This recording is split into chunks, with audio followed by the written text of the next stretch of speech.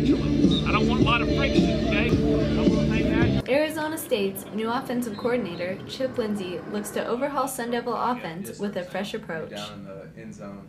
It starts with we want to be tough and physical. That's what we want. And build our identity has to be that. No matter how many times we throw it or run it, I think that'll all vary game to game and week to week. The best thing we can do is build the offense around our playmakers and do everything we can do to make sure they get the ball in their hands.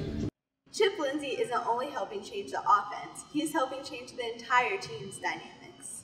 He relates to the players really well. I think the players are really taken to him. He got to know the players right away when he got here. That's the biggest thing in college football right now with a lot of coaches moving around. As soon as you get here, you got to get with the players, and that's something Coach Graham encouraged him to do, and he's really done it very well.